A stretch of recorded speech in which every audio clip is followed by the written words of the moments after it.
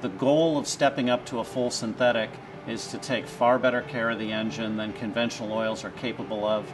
Synthetic oils perform better at low and high temperatures, and you get better overall properties from them because the molecules are more uniform in shape. So I like to consider them like marbles, and conventional molecules are not as uniform in shape, so they're kind of like dice. Now the marbles are going to roll a lot smoother than the dice will. The dice will still roll, but not as well and not as long as these synthetic molecules. Gives you high temperature performance over a blend or a conventional. It gives you low temperature performance, so at cold startup, over a blend or a conventional. And also, we take the best of the best when it comes to the additive package.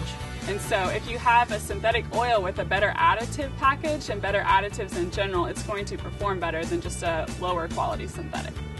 So the whole package on a high quality full synthetic is just substantially better than a conventional oil ever could be.